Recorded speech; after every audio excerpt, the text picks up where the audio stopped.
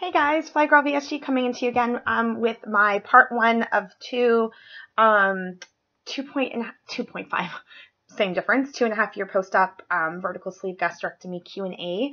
I got so many good questions, and I haven't done a whole lot of thinking about the questions, so I'm going to be kind of winging it, so we'll see what happens and what comes out of my mouth. But I just want to say thank you to everybody who submitted questions because they're really good, and they're actually really hard. So we'll see how much I go and look off into the distance.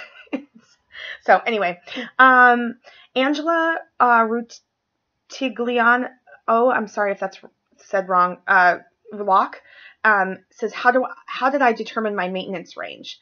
And I'm not in maintenance, so I don't know. I am maintaining, but when I say I'm maintaining, I'm basically losing and gaining the same 10 pounds over the last almost year. So, but that is not my maintenance range. I have not hit goal. My goal, and I'll answer this in another question that Corrine asks later, but I have not hit goal, and so I have not hit maintenance. I'm just maintaining because I've not been doing everything I can, and even when I do, I've had some other factors working against me health-wise. So, you know, I think at this point right now, it's kind of figuring out the health stuff and being consistent. I think if I'm more consistent, because I tend to do like 2 or 3 months really hard, and I start to see that scale drop, and then I kind of spend a month off plan, and then I do 2 or 3 months really hard, and then I spend another, and so it's like I lose the 10 pounds really, really slow, and then those 4 weeks I gain it back. I lose the 10 pounds really, really slow, I gain it back, so on and so forth. So that's the plan. So I don't really have a maintenance range. Well, I do, I think. I think I'll know it when I get there, but so I'm going to jump into Corrine Bridgewater's question, which is, what is your ultimate realistic goal? My goal right now is just to get back to where I was a year ago, which was, or just over a year ago, which was about 181. 180. Let me rephrase. Oh my God. I'd like to be in the 170s. I'd like to surpass the 180s, but that's my goal, is just to get back down to there and then go from there. My ultimate goal is 160. I think that my frame can handle that. I think that I'm not a big boned person. I'm pretty moderate boned, and I think that would put me in a prime position for plastic surgery. So my goal right now is to just get to like 179, which is about 32 pounds from where I'm at right this minute. Probably closer to 28 pounds from where I'm actually at once I kind of detox from the last couple weeks. But anyway, that's still a ways. And then ultimately I'd like to lose another, 18 or so pounds from there. My ultimate realistic goal is between 160 and 165, I would say. If I get down to 170 or 175 and I'm like, hey, I feel great, then that's fine. I haven't weighed those numbers since high school, so I don't really know. I know that a lot of people get to their goal within a year and a half, and I've not. So, I don't really know. I'm still in the to be determined category. But those are my two goals. Right now is just to kind of get back into Wonderland is my first goal. 11.5 pounds will get me to Wonderland or 100 land or whatever. And then 180 or 179.9 is my other goal. And then to kind of get into the 160s. But again, kind of like looking at realistic things along the way. And so those are how I've broken up into my smaller goals. So hopefully that answers your question. Lisa VSG English is, how does one become so fabulous? And Lisa, you should know the answer to that because you are also fabulous. So you tell me. That's my answer. Tara Thompson, what is your guilty pleasure? Wine. I think that's obvious. No, I'm not to be insulting. I really like wine. Yeah. Also, what do you feel guilty eating but is logically okay to eat? And honestly, I think it's bread. And I don't mean like bagels and like big sandwiches, but like I don't believe that bread should be off limits unless it's a trigger, unless it's a trigger food. But like sometimes I still feel guilty having, a half a sandwich or wrapping eggs and cheese in a tortilla or whatever. I'm not doing a lot of processed carbs. So, sometimes I feel guilty about that, but I mean, I don't, it's really not that, unless it's a trigger food for you. I don't think it's an issue. So yeah, I kind of feel bad about that because, we're so programmed, and this goes into another question I'm going to get to later. We're so programmed about being low carb, low carb, low carb. And fundamentally, and low fat. And fundamentally, I actually don't believe in either one. I don't think either one is necessarily healthful. And every body is different. That is my thought. But, overall, carbs aren't the devil. It's the kinds of carbs that are the devil. There's a difference between having a piece of whole grain wheat bread with, turkey and cheese and mustard or whatever and vegetables versus, a donut. There's a difference from a nutritional standpoint. So, Tully Engelhart says, she asked a couple questions. When do you foresee yourself visiting North Dakota? I don't know. What is there to do in North Dakota? Other than obviously see you, which would be very fun. She says, will you still consider plastics even if the scale isn't where you want it to be? As she is trying to decide this for herself right now. And I would say yes. I would not consider plastics at my weight currently. I would not consider plastics at 200 pounds probably. But if I never got to 160, if I got down, let's say, right now is June, if I got down to 180 by February of next year, okay, and I'm able to stay at that weight and cannot seem to lose more weight at 160 or 180, 170, something, higher 170s, low 180s, by like October. Like I'm maintaining that weight for 6 months or 5 months or something. Yeah, I would definitely consider doing an arm lift at that point. I probably would need to give it more time to decide if I wanted to do breasts and stomach. Those are kind of all on my list of things to do. I'm not sure I would commit to that unless I know I've really tried to get down a little lower. But if I thought that 180 or 175 was my absolute maintenance range, and I would definitely get an arm lift. I've had some quotes and they say, 20, 30, 40, even 40 pounds isn't going to make a difference on an arm lift. They make it pretty tight. So, Dr. Katzen told me I could get my arm lift done now. I don't feel comfortable with that, but he's like, you could do it and you could lose 40 pounds and you'd be fine. I was like, okay, but I have 50 pounds to lose. And so that's not an option for me right now. But I think if I got down to 180, I definitely would do an arm lift if I was not losing weight past that for a while. Like, it wouldn't be like I got 180 and I went and had my arm lift. Like, I'd give it some time, but if I had my arm lift and I was still at 175, 180, whatever, and I'm following my plan and I'm working out and doing all the things and I still don't get to 160 a year from now, yeah, then I really would. So that's where I'm at. Nikki Newman asks me if I'm still dealing with my adrenal issues, and I think the answer is definitely yes, but my naturopath that I've been working with has been on tour. She is in a band. She's super rad. Has been on tour, and so I haven't been able to see her. In fact, I need to probably make an appointment with her soon to get all of that checked out.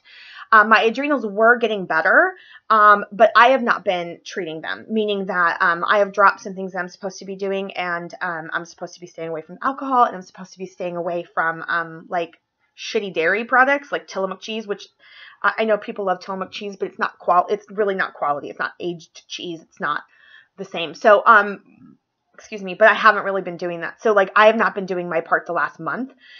So yes, I think that the adrenals are still an issue, but I need to see her again, make sure everything's good, and start, doing the things I'm supposed to be doing, in terms of helping reduce inflammation and things like that. So,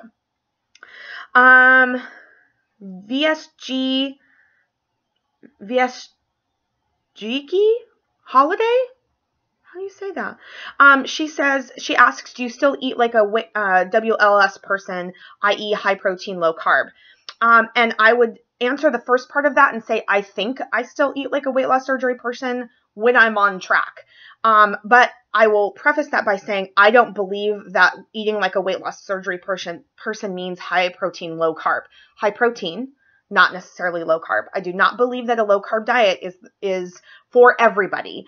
My surgeon does not recommend a low carb diet. It's all about balance. If you exercise pretty much at all, especially if you're weightlifting, you should not be eating low carb. You need carbs to fuel your body. You have to have quality unprocessed carbs though. So whole wheat bread, quinoa, brown rice, steel cutouts, fruit, these kinds of carbs are fine. Donuts, probably pasta, pasta. I'm like a freaking shotgun over here. Or a pasta. What else? Hamburgers, buns and, just like, I guess bread is processed carbs, but, those kinds of things aren't what I mean. So it does make a difference, cinnamon rolls and sugar and candy and those kinds of carbs, like those shouldn't. And they happen in my diet occasionally too, but for the most part, I do have more high quality carbs, less processed carbs, things like that. My carb goal is 88 grams a day. That is not low carb. That is not high carb either. That is a moderate, balanced amount of carbs. My protein goal is 119. That's super high. My nutritionist says my protein goal is 60 grams of carbs a day. So I have to drink 3 shakes a day right now to get my protein in. It's really fucking intense, let me tell you. But, also this is what I'm experimenting with in terms of trying to find the things that my body likes. I generally eat higher fat because I kind of believe in a paleo mentality. But I think I'm fat sensitive. I don't think if I'm eating the right kinds of carbs, I'm not carb sensitive. So, my body will respond to things like alcohol and candy and sugar and ice cream and things like that, but it will not respond negatively to whole grain bread, rice, quinoa, things that don't necessarily cause inflammation if they have the right ingredients in them, and are whole foods. So yeah, I think I do eat like a weight loss surgery person until I don't. And let me say, my portions are still smaller than obviously they were 3 years ago. They are bigger than they used to be. And I'll talk about that in another question here. And some days I have no restriction and sometimes I have a ton. So it really depends on me. I really have had to learn to respect that signal. So, and sometimes I do a better job at it than others. Mostly I do, but so yeah, I really try to eat whole foods, healthy, but I don't focus on low carb. I think some people are carb sensitive. If I'm fat sensitive, some people are carb sensitive or protein sensitive. But I think that in general, it's about balance. And that includes carbs, especially if you're exercising. Carmen Patton asks, how is your life different than pre-surgery? And is there anything about pre-surgery life that you miss? There's a lot of things about my life that are different, and this is a really good question, and one that I wish I'd given more thought to other than just coming on here and saying it. But my life is different pre-surgery in the fact that, like, good and bad things, mostly good. I can shop in regular stores. Even now at 211 pounds at the size 14, I can go into Old Navy or Kohl's or, Forever 21 and find something that fits and walk out. That blows my mind. Like, even now blows my mind. I've always felt like I was a confident person, and I still feel that way. And there are some things that I'm more insecure about now than I was before. Like, I was always wearing kind of baggy clothes before, and now I like to wear clothes that are fitted. So even though I'm still pulling because my skin is looser, and a lot of my weight right now is in my belly. And so, like, I get insecure about things being too tight on that.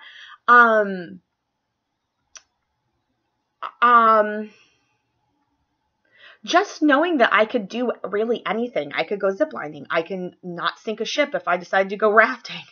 I probably wouldn't break a horse's back. I can sit in the airplane and not, I don't have to ask for the seatbelt extender, and I can not pour over into the other person's seat. Just all of those things. The attention also, like, people are a little bit nicer to me, and I didn't really notice that because I'm a super nice person and people respond to that more than I feel that that's what they've responded to most of my life. But in general, like, men look at me more, and yeah, that kind of stuff is weird, but definitely different. Some of my friendships have changed in ways that you know, like we'd get together and we'd eat, you know, like that was the thing that we did. And some of those friendships have grown and changed and adjusted and become better. And some of them not necessarily worse, but different.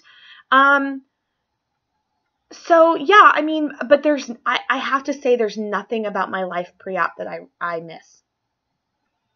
My life is so good. I mean, like there's room for improvement, like a lot of room for improvement, but I wouldn't go back. I wouldn't go back. Okay. So Jill Werfelman says, I know you were getting married. If you were planning to have kids, are you worried about babies post weight loss surgery, i.e. weight gain, skin, cravings? We are not planning on having kids. We are about 90% sure we are not going to have kids. We're shelving the issue until after the wedding because we are both pretty sure we don't. But it is still a topic of discussion pretty regularly. So, if we were to decide to have kids, definitely, I would be worried about all of those things.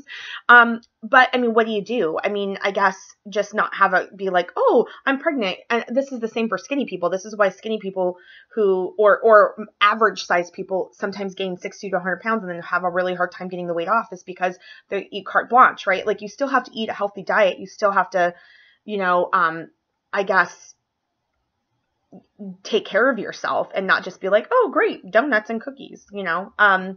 So I don't know. Again, going back to balance, right? So yeah, I know that that's not a great answer for you, because I know that that's something you're going through, but yeah, in terms of the skin stuff, I guess I would just not have plastics until that was done, and so on. But yeah, I would be concerned about weight gain for sure. But I mean, what do you do? I mean, there's a person growing inside your body. It's pretty big deal. Pretty awesome. Let's see here. I have 2 more questions before I'm going on to the next video. I'm just trying to, I think I answered all of them except for Trisha's. Trisha asked a lot of questions, so I'm just going to do each one individually. Now, Trisha is somebody that I am personally friends with before either of us had weight loss surgery. So she's a friend in my life and also now post-op as well. And she also had the sleeve. I think it was just about a little over a year ago, I believe. So she asks, did your trip to Nashville, she's very insightful and very smart, so these are all amazing questions, and it'll probably take me 20 minutes just to answer these. But she says, did your trip to Nashville help you get perspective on your struggles over the past year? And I would say yes. The short answer is yes, in the sense that I'm not the only one dealing with regain. And so I realized that all the stress going into Nashville and like all the beating, I didn't beat myself up too bad, but like I was definitely worried and scared and nervous that people would look at me and be like, ugh, yeah, Lindsay. I had actually numerous people approach me and say, I think you look great and I can't see the difference. I totally can see the difference, especially in the photos from last year to this year. But it was sweet. Whether they're lying to me or not, it was nice to know that most people didn't see it the way I do. And not, you know, obviously regain is a struggle and a terrible thing for that sounds really judgmental. That's not what I mean. It's a sucky thing for everybody. But I wasn't the only one. So not saying like, oh, I can name 5 people who had regain, but like some people who had regain expressed that, okay, I've had regain too. And so like, it made me feel like I wasn't the only one. I wasn't the only one thinking about it. Maybe it wasn't as bad. Maybe it doesn't seem as or looks as bad as I think it does. I don't know. That I'm totally not alone, that other people are going through this, and it totally motivated me to like, you know, we kind of inspired and motivated each other to be like, okay, now what? You know, let's do it. And so lots of us are back on track and like fucking getting it done. You know what I'm saying? So it just took me a couple weeks to come back to reality and figure that out. So yes, the short answer is yes. And she also asks, did you find similarities or comfort in others who may have faced the same obstacles, stalls, etc.? And so, yeah, I think I addressed that already. Comfort, I'm not sure that's the word. I guess just a sense of definitely solidarity. You know, we're all in this together and all of us have different struggles and the same struggle. Do you know what I'm saying? Like, we all are different. Our bodies are different. They respond to different things and our heads are different. But at the end of the day, like, you know, each of us have like X, Y, and Z equals, you know, A, B, C or whatever. So, yeah, definitely. I know there were plans to pursue plastics before the wedding. Has that been rescheduled? That was actually put on the shelf a long time ago. And Trisha, I'm sorry I haven't talked to you about it. I guess I haven't seen you in a while. But yeah, that has been shelved for a long time for financial purposes. So also because I've had regain, I don't feel comfortable doing that until I have lost more weight. To maximize results. I don't want to have to do it again. I don't want to do it now and then in 40 pounds be like, well, I still have saggy skin. I'd rather get to the best place I can be. Now in 2 years, if I'm still here, then I'll probably do it. But I hope that, you know, I'm not giving up. I'm going to keep pushing. So yes, on the shelf. Are you happy with the modifications on your dress to accommodate what you're uncomfortable with? And what she's referring to is that I'm uncomfortable with my arms. Everyone knows that. So yeah, the modifications, I mean, here's the truth so here's what happened is that I was refusing to fall in love with a sleeveless dress. All the dresses I tried on had sleeves, or I was going to buy a bolero or something. Well, boleros is a great theory, but all of them looked terrible.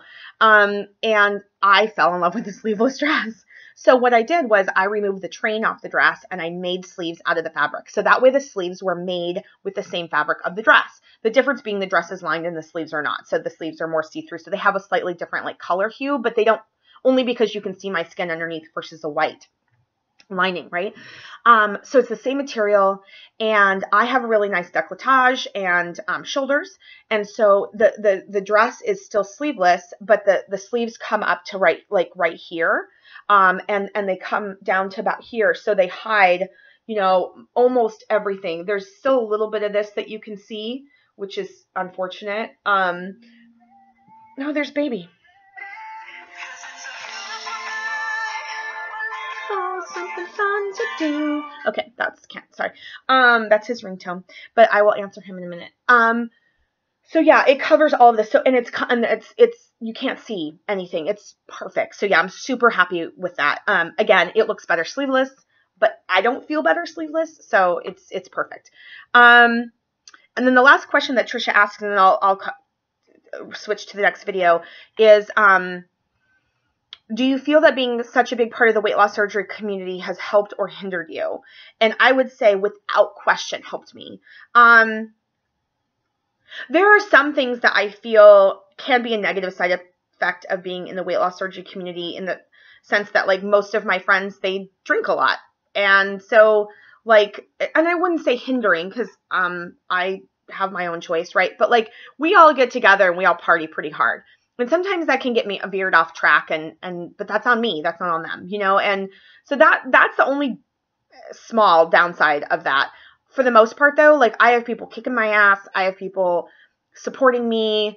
I have made lifetime friends. Like some of my closest friends now are from this community. And, you know, more so than that, I feel like I have family in a way that I didn't have before.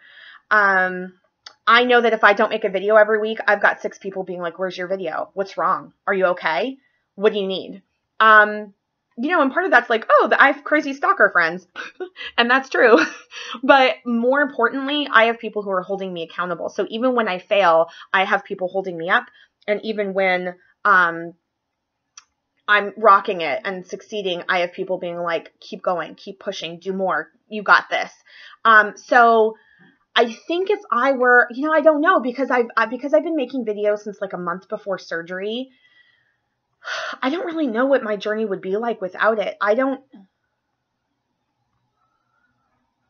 know. I can't imagine it though. I think I'd be lonelier. I really do. Even though some of my good friends, personal friends, three at least, 3, 4, 5 people now, have had surgery since I've had surgery. 6 that I know, and 1 had before I did, but,